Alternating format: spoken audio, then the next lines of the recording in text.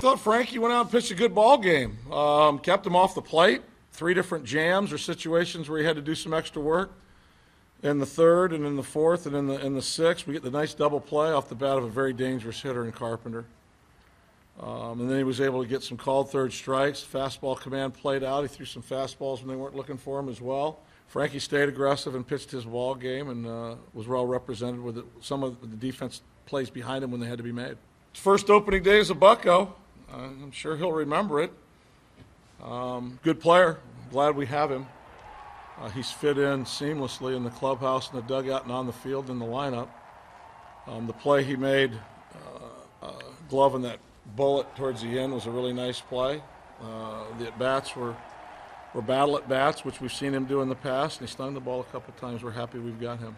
And we'll watch the maturation of the bullpen and different individuals out there, what roles they can bite into and set into. I mean, Neftali's pitched the 7th. He's pitched the 8th. I watched him win, the Rookie of the Year or the closer with Texas in 2010, so we know he can fit different ways. I do anticipate us doing a number of different things, not just with the bullpen, with the lineup.